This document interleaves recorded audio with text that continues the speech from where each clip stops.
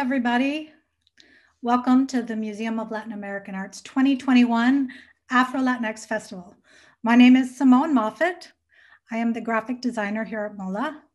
And on behalf of the rest of the staff, I'd like to thank you for joining us today as we learn more about the diversity of Afro-Latinx experiences and dive into the history of the African legacy throughout Latin America.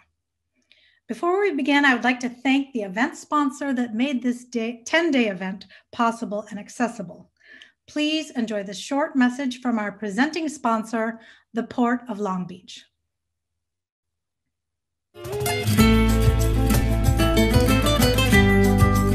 Hola, I'm Mario Cordero.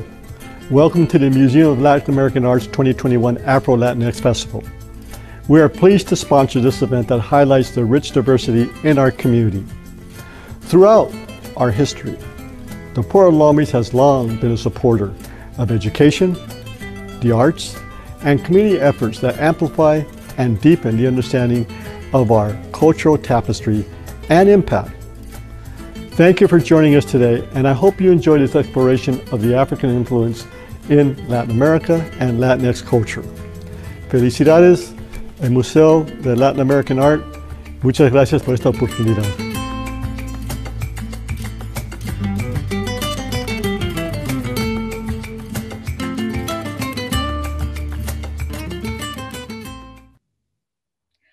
MOLA receives additional support from the Robert Gumbiner Foundation, the City of Long Beach, and the Arts Council of Long Beach.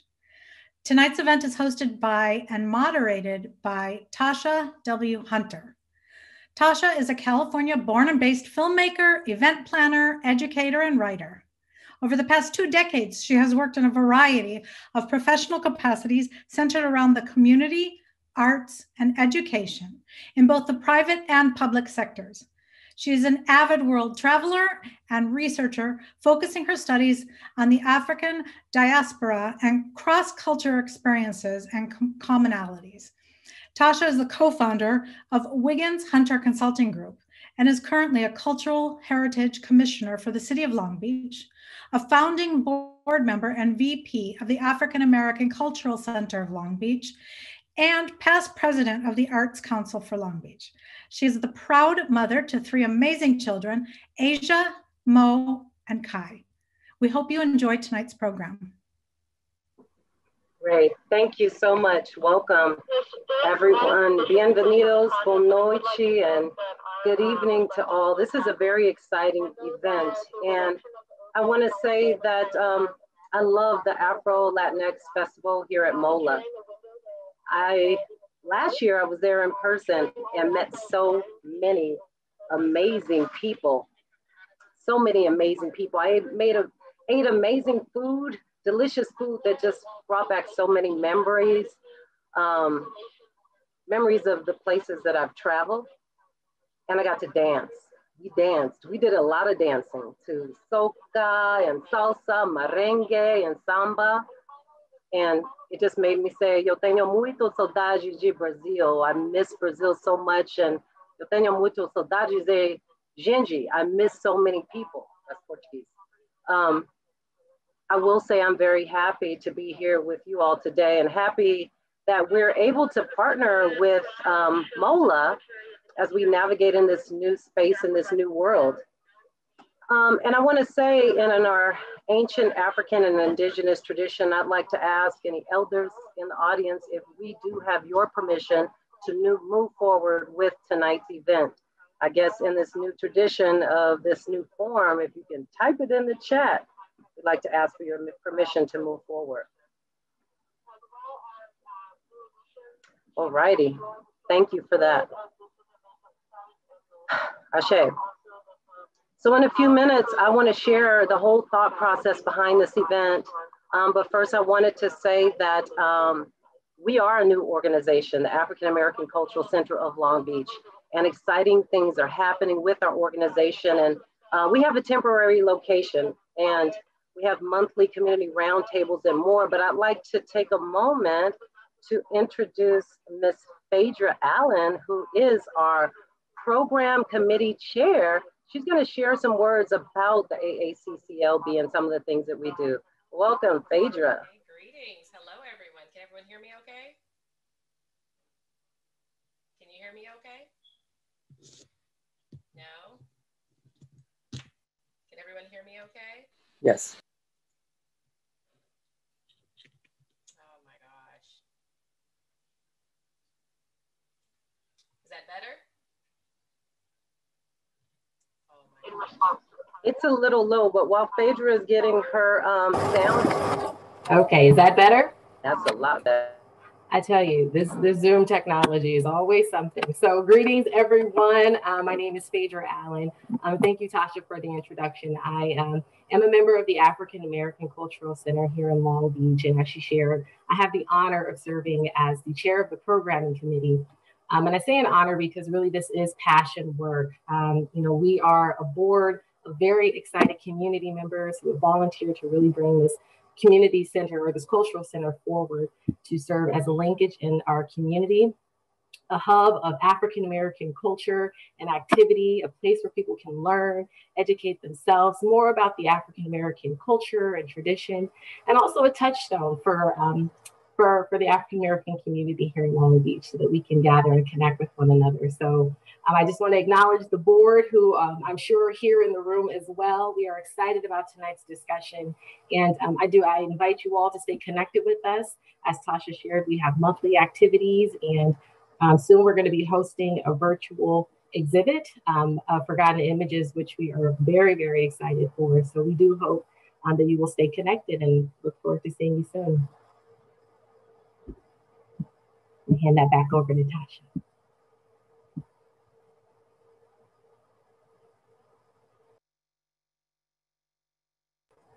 Oh, you're muted.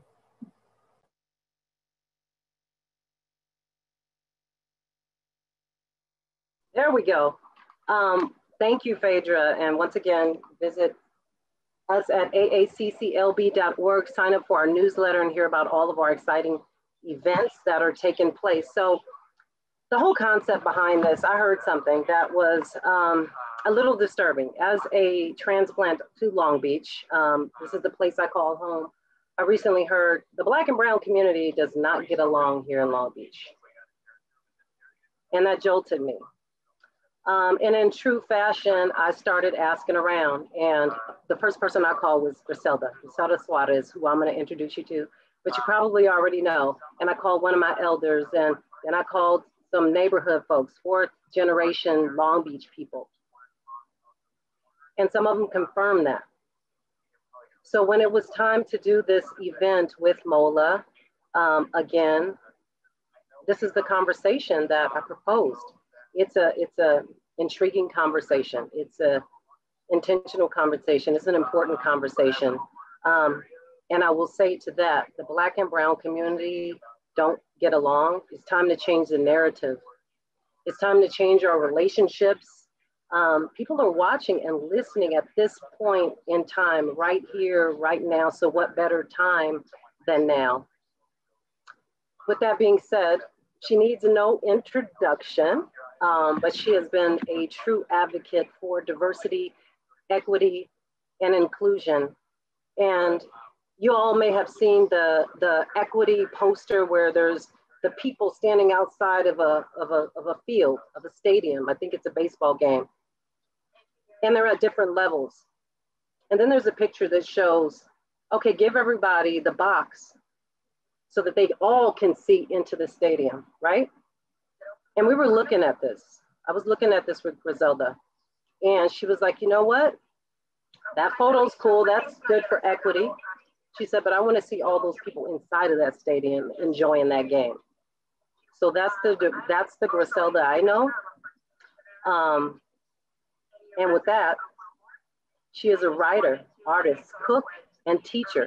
She was born in unincorporated East Los Angeles and believes that the arts are essential in empowering others to express their thoughts. Throughout her career, she has created programming and teaching dedicated and trainings dedicated to facilitating transformation and creating agency for her community. In 2016, she became the executive director of the Arts Council for Long Beach. Most recently, Griselda was awarded 40 under 40 by the Long Beach Post for her leadership in the arts and her resilience in battling cancer. Suarez is dedicated to Long Beach and loves contributing to the city because she strongly believes in the impact of the local artist has on residents' lives. Griselda Suarez.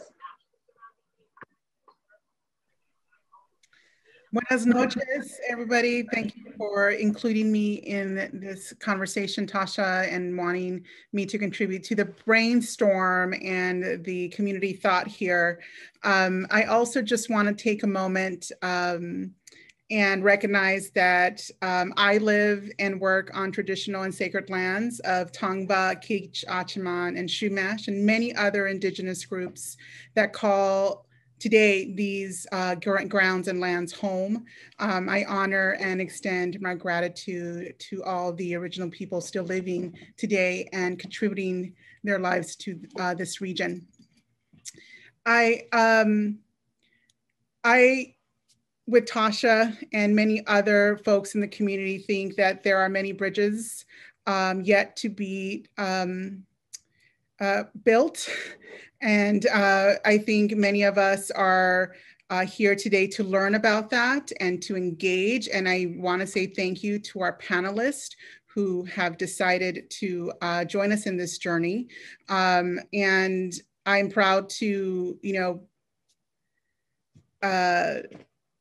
have one of our grantees from the Arts Council, Ryan Hoyle, give his story, present his storytelling, and also one of our grantees and also former board members, Gloria Arjona, here. And I think there is a spectrum that many of us live through, right? That have lived through in our families and have never brought forward. And behind me tonight is one of my favorite images that I love from the revolution by Agustin Casasola. And what I love about this is that it reminds me of several things. One, this photo is a person from Michoacan, which is my father's homeland. And between what you see in me and this unknown person, because we don't know who it was, you see my entire family. My family is all of this. In Michoacan, we come in all of these faces and shades. And so I just wanted to bring them here, because the other thing we don't know is in the revolution, there were many people who were queer, butch identified, or transgender, and we don't know. But I just wanted to bring them here tonight, and thank you again for including me.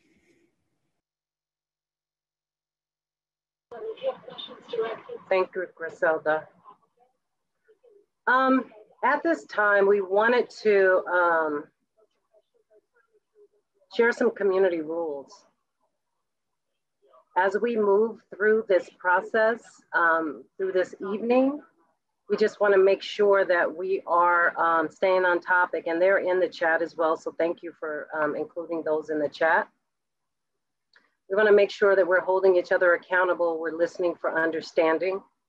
Acknowledge our own privilege within the intersections of races, ages, ableist, sexist, misogynistic, homophobic, and transphobic society. Recognize the space we take up and or hold because of this privilege. Center the voices of Black people, Indigenous people, and the people of color that choose to share in this space. Let's own our mistakes, own your mistakes, your intentions, and your impacts. Respect each other's experiences and honor confidentiality. Speak honestly and from your own experiences. Appreciate silence and processing time. Share the space, allow others to finish before you speak. Be present, exercise self-care. It is okay to disagree. Check hierarchy at the door and value the voices of every member equally. Speak from personal experiences using I statements. And with that, I want to thank you all once again for being present and for being here. Thank you for supporting our vision. Hey, Griselda, so let's talk about the importance of telling our stories.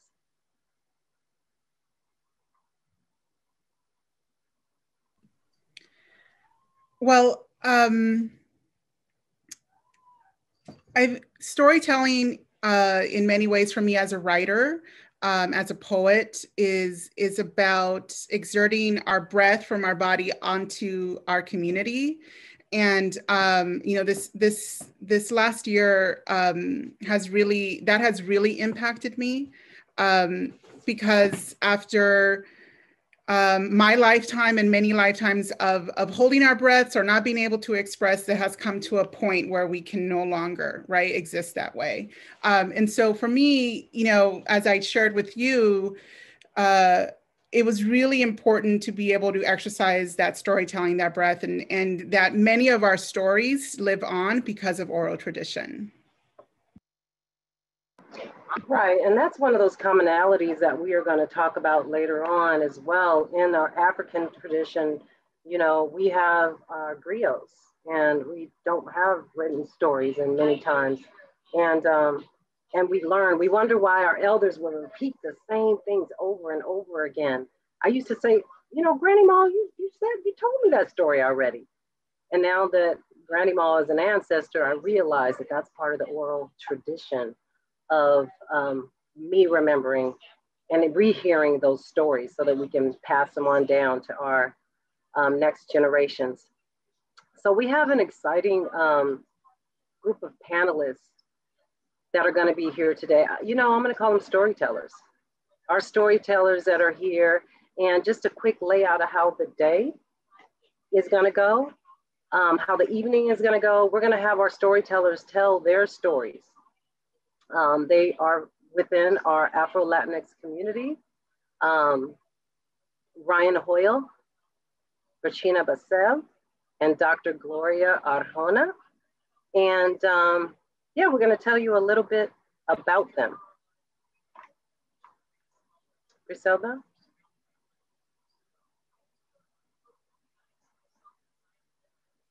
I think our first panelist is Ryan.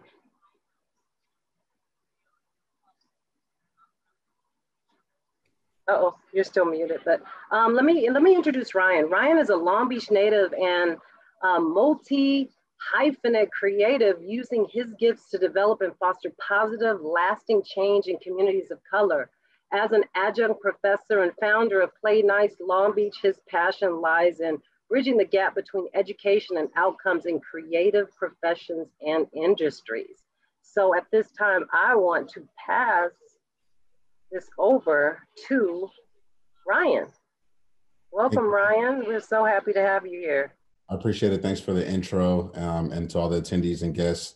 Thank you so much for being a part of this programming.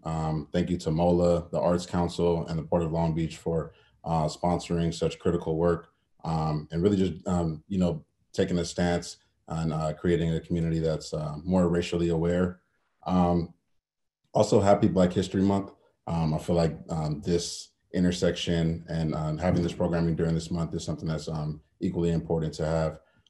Just to get started, I see some familiar names in the list of attendees, but for those who don't know me, my name is Ryan Hoyle. I am a Long Beach native, born in Los Angeles, raised in Long Beach, a product of the Long Beach Unified School District, graduated from Poly High School, went on to study communications and marketing at California State University, Long Beach, and then eventually got my master's in counseling from LMU. That led me to picking up positions, interning, and leading me to becoming an adjunct professor at Southwest College, where I teach counseling, introductory counseling classes. I also am the co-owner and founder of Play Nice Long Beach, which is a community hub, community resource center, art gallery, vintage retail spot, all in one. Essentially, we create space for Black and Brown youth to creatively express themselves, whether that be via pop-up shops, programming, financial literacy, seminars, voter registration drives, things of that nature. But we are I'd like to say the voice of young Black and Brown Long Beach. Me and my business partners took it upon ourselves to create that space just out of the need for Black and Brown youth to have relatable role models and not these robots, you know, and people that they can't really relate to. and yeah, essentially that's why I do what I do. As a Black American and someone who identifies as a Black American of Garifuna descent, for those of you that don't know, the Garifuna people are Afro-Indigenous people, an ethnic group based in Honduras and other Central American countries. And this is a really unique opportunity for me as well, as someone that's learning in public and learning more about my heritage. I'm really eager to share my art and experience as I continue to learn more about the culture, as this has been a part of my identity that I haven't known much about for a large part of my life. So I'm really excited to share with you all some of the work that I've been doing and researching. Today, I'll be sharing with you guys an excerpt from a project that I've been currently developing. It goes by the name of Rememory. This project basically is a community-driven digital archiving experience that uses photography to actively document and preserve history. The project Rememory is largely inspired by the work of Toni Morrison in her novel Beloved, where she coined the term Rememory, and she pretty much used it in the novel as a tool for self-discovery through reliving a memory, thus Rememory. I really feel that photos and photographs, photography is as much of a visual connection to our past as it is to our present and future. And, just being able to relive certain moments and highlight, folks that might be pictured in certain photographs that might have had an impact or lasting impression on you. There's power in that. And through this project, I really aim to kind of relive some of these experiences. The Rememory Project pre-COVID was supposed to be an event that took place at Play Nice, where attendees will be given the opportunity to come in, scan a photo that meant something to them. And then there's a creative writing component where attendees will write out, what was going on in the photo, how they felt, any type of emotions or feelings that were connected to that photograph. And then they'd be able to scan it and actually compile a book that kind of makes up the community. So still working on that and working the kinks out on that. But essentially the power is in reclaiming ownership of these narratives and of these images. A lot of times, you hear it all the time. If you don't tell your story, you'll allow someone else to tell it. So we want to take that power back and reclaim these images and really get the information out there to create a society that, is more racially aware and, in tune with a lot of the stories and narratives of the people that make up the community. This is really an ethnographic approach to research and documenting, again, meant to highlight and reflect on the people, places, memories, and moments that have shaped our individual experiences. So I'm going to open it up and share my screen really quickly.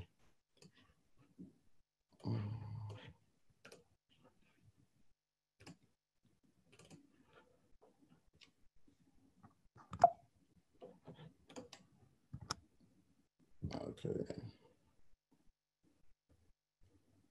So in the spirit of the name Decolotes, I actually did a color palette to go along with the photos. These are all photos that I've taken while spending time in Honduras. So I'll pretty much mimic how I imagine the project Rememory going. So this is a photo of my grandmother. I titled it Granny. This is her in the village of Mañali in Honduras, coastal indigenous lands. My grandmother touting a smile. This is how I usually see her and how she greets me.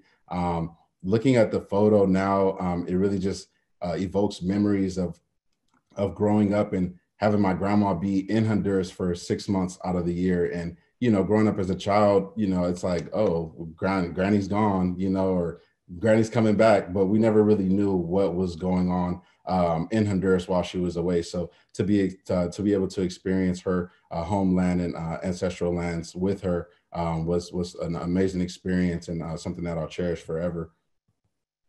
Moving along, this is a soccer field also in the village of Mañali where my late grandfather lived at. This is actually right outside of his home. And I just think of all of the time spent here with the youth in the village, playing soccer, being young and active. I really remember my grandfather always speaking about having a peace of mind and how relaxing being in the village was. And, you know, in an area where, you know, there's no paved roads, electricity comes from generators, things of that nature, just really highlighting the simple things. So just this imagery brings about like feelings of peace and relaxation inspired by my late grandfather. This one is Nitu's house.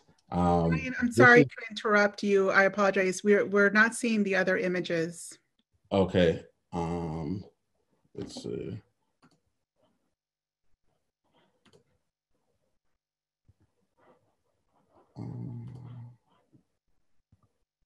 Were you able to see the first one? Ryan, were you sharing a specific window or your entire desktop?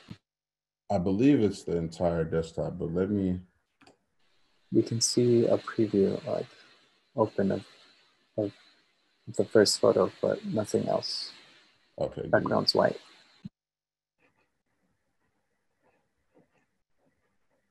Okay, me too. That's the house. There's a person standing in the front. Yes. Okay. All right. When I enter full screen mode from the PDF, I think that's where it causes the issue. I'm going to try it again and see if it works.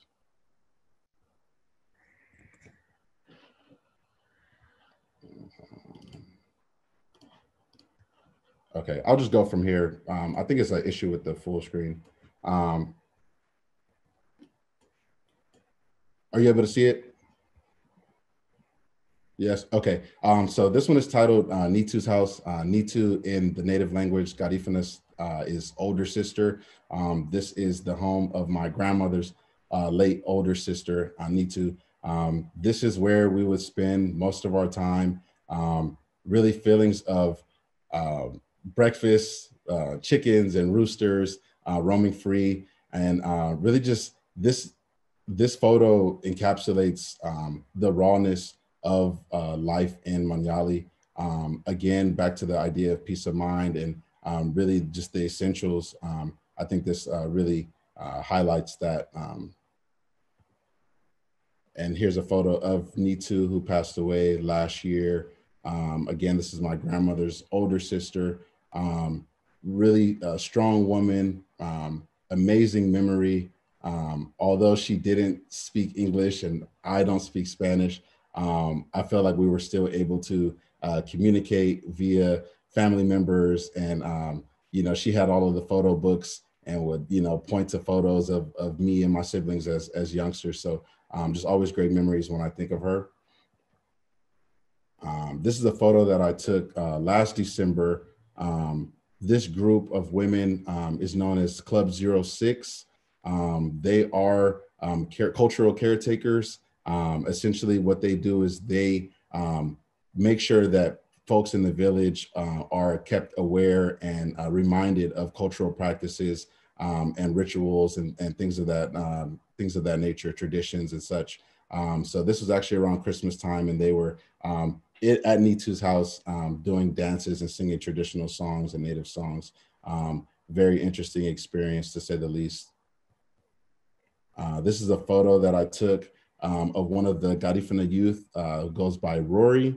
I think that it was just so fascinating for him to see, you know, the technology and to be able to, you know, have a photo taken of himself in places like this where, you know, technology isn't the #1 priority. You know, it's important to see yourself, you know? So I remember taking this photo and just seeing the joy and seeing his face light up and him being able to see it, not even developed or on a computer screen, but literally on the camera itself. So this is just an amazing experience as well. And really get to see how rich the colors are and again, the raw elements of life in the village. This is a photo I took of another Garifuna youth, goes by Kendi. This photo was pretty cool to take. It actually was getting pretty dark, and she noticed that I took a photo of Rory, and she kept insisting that I take a photo of her as well. So that was pretty fun. A memory that I have with Kendi is sitting on the porch of the house, and you know, me speaking English, not speaking the native language, and not being fluent in Spanish. it was really interesting to see the dynamic of Kendi, who was fluent in the native language and in Spanish, but was yearning to learn English. So we were participating in a little, educational workshop, so to speak, where she was translating certain words and asking for the English translation. So she was, really trying desperately to learn English while teaching us Garifuna and Spanish, which was a very interesting exchange. This is Hilbert. This is almost like an uncle figure. He's a math teacher in the village, handyman, and just all around good guy. When we go and visit, he's the one, the muscle essentially. And just learning a little bit about his story and his experience definitely helped kind of put some things in perspective in terms of, living in the village and some of the history and the historical context that come along with it. Next and last closing is a photo that I took in another village called Sengralaya. I think the thing that stands out the most about this photo and this trip was that I actually went and was accompanied by my brother, who actually spent a year living in Honduras as a cultural immersion project from a fellowship that he received.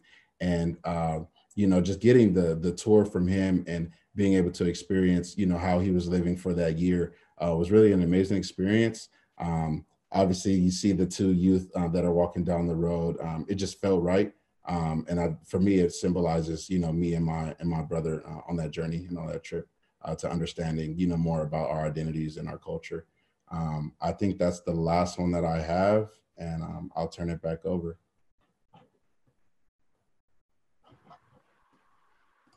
Thank you. Brian, thank you for sharing your story and your photos. It's beautiful to see places that some of us may have never been and hear those stories and of family. Appreciate the opportunity. And that's what tonight is all about. We're telling stories, we're sharing stories. And the first portion of this, we're gonna hear stories. We heard Ryan's story. We'll hear Miss Bresheena Baseel's story, and then Dr. Gloria Arjona, we'll hear her story. And then we're gonna turn it over to our community here. Well, you'll have the opportunity to share your stories.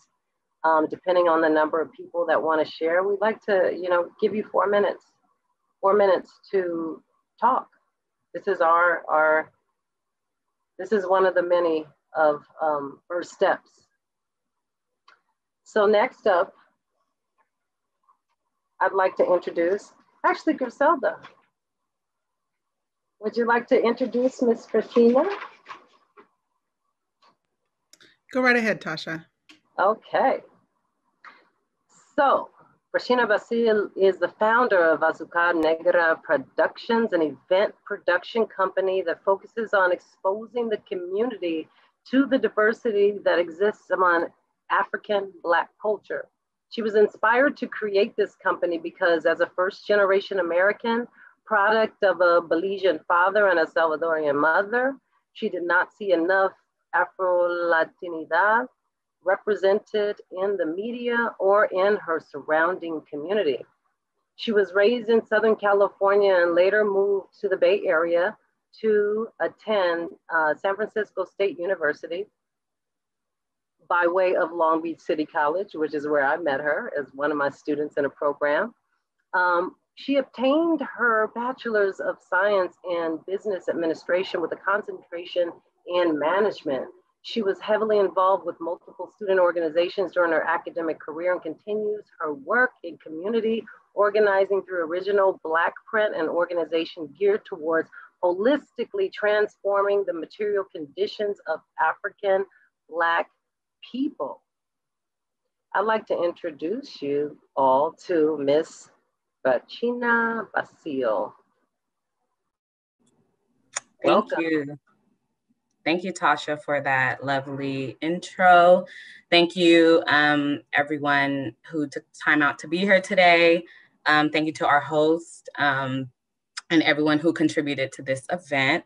I'm really excited to be here and sharing my story with you all. It's not often that the narratives of Afro-Latinos are showcased, you know, when it comes to the Latinx community. So to be a part of something like this, I was really excited when Tasha called me. So I'm going to just share just a picture, just a visual to go with some of this to give you some insight. So like Tasha mentioned, my name is Bresheena. I am Afro-Latina. My father was born in Belize and my mother was born in El Salvador. I grew up all over Southern California, Alvarado, Linwood, Compton, Long Beach. But Long Beach is what I call home. I graduated from Long Beach Poly High, and then I attended LBCC. And there I did a lot of community organizing work for the Black students on campus. And then I transferred to San Francisco State University, where I obtained my bachelor degree. I currently now work for Kaiser Permanente Educational Theater in Northern California as a community health liaison. I started Azúcar Negra Productions in 2019 to help educate people about the diversity that exists within African and Black communities. After years of having to explain my background and answer questions from my Latinx community and other communities, such as, why do you speak Spanish? I realized that a common pattern amongst Californians is that they had not been exposed to Afro-Latinos. And if they were, it certainly wasn't someone of my complexion with my kinky curly hair. So I'm honored to be here and to be a part of this conversation because I have always existed in between these two cultures. But I do consider myself multicultural because I grew up with my Belizean culture, where I was exposed to delicious foods like fried jacks, seré, and rompopo. But I predominantly grew up with my Salvadorian culture from my mother, where she, talked a lot about just her experiences growing up in El Salvador and some of the things that she endured firsthand, some of the atrocities that were committed there during the time that the Civil War was taking place from the 1980s to about 1992. So my mother fled here to seek refuge from the violence that was taking place in her native land. And so after 2 attempts of trying to cross the border, she finally made it here on her 3rd attempt. 3 is a charm. And that is how my father and her met in LA.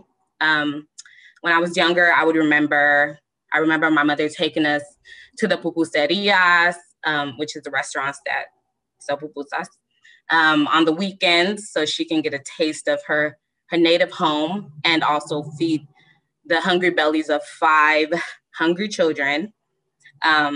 We would eat pupusas revueltas, pupusas de loroco, chicharrones with yuca, and semita for dessert.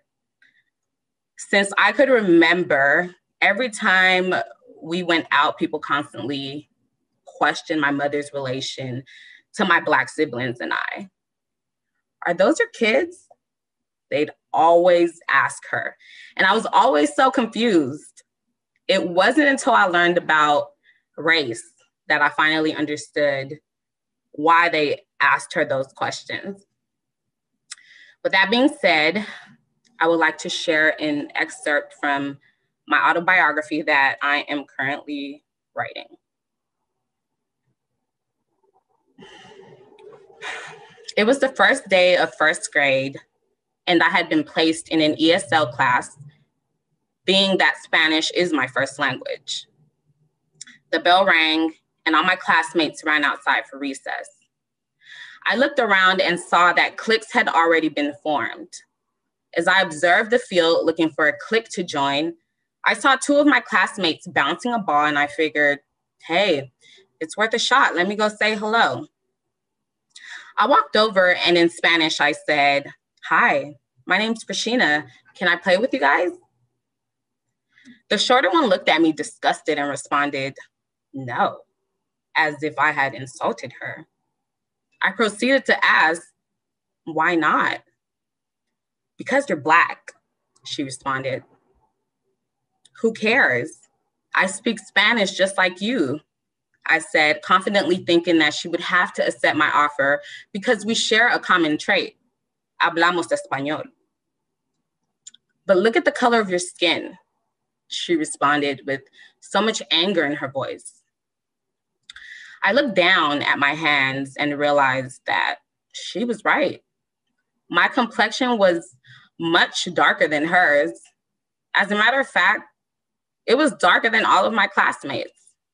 I reflected on my family and their complexions, and it dawned on me that I was the darkest one of my siblings, but how come they never seemed to care? That was the moment that I realized I was Black.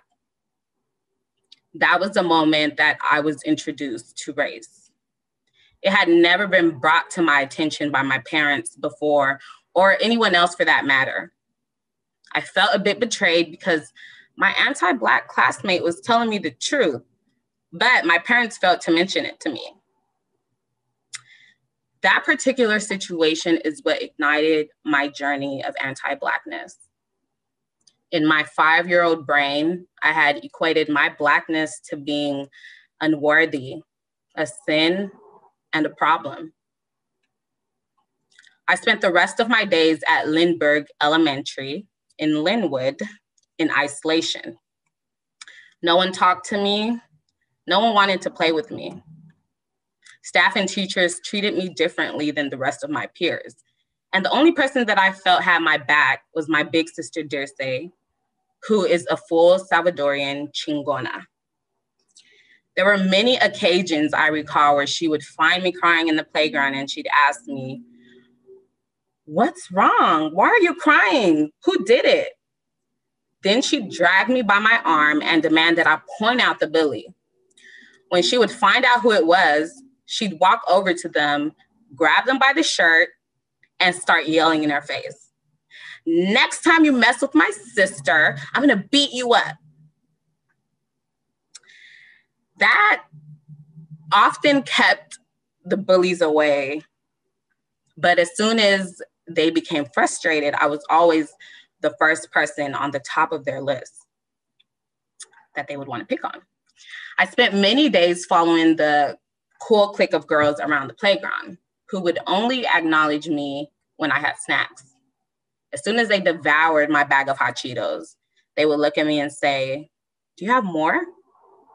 If I said no, they would end our temporary friendship until I returned with more treats. And sadly, I'd fall for their truce to be friends over and over again.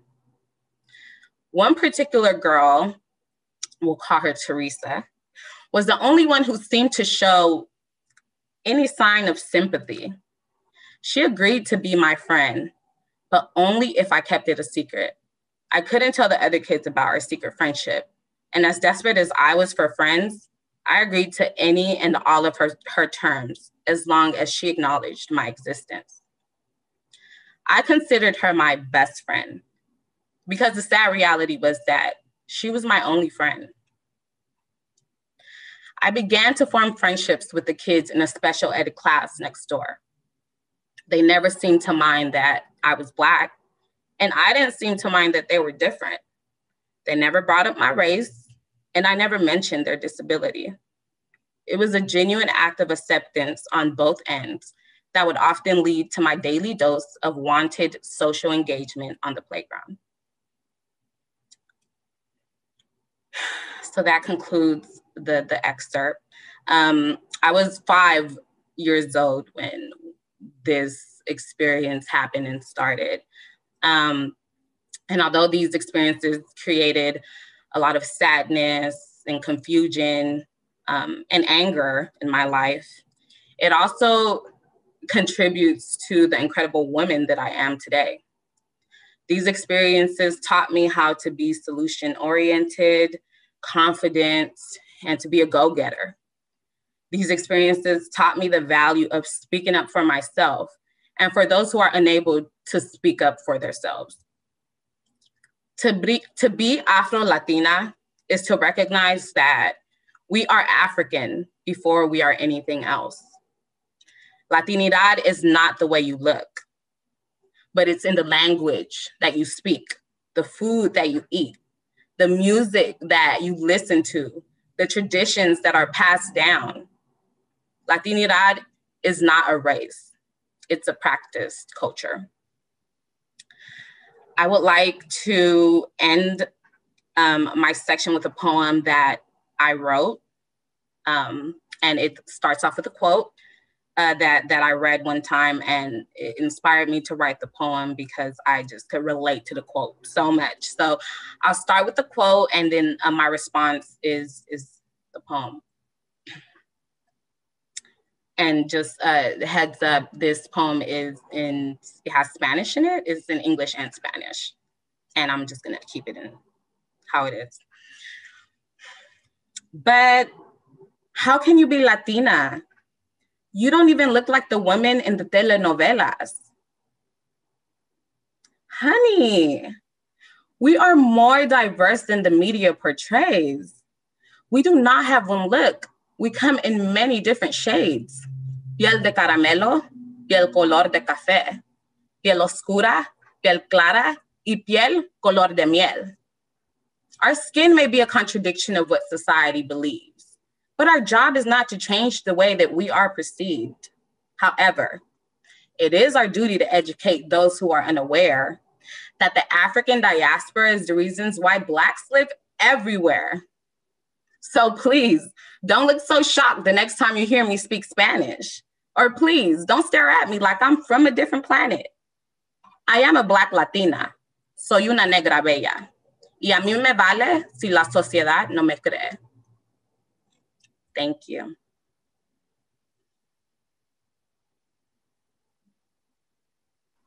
Well, thank you. Thank you so much, Bresheena. That was emotional. That was very emotional. And just looking at the chat, I had to stop looking for a while because, you know, but those experiences and those stories that you tell from children's perspective, and able to remember those stories and write about those stories are really powerful, because I know that so many people have very similar experiences.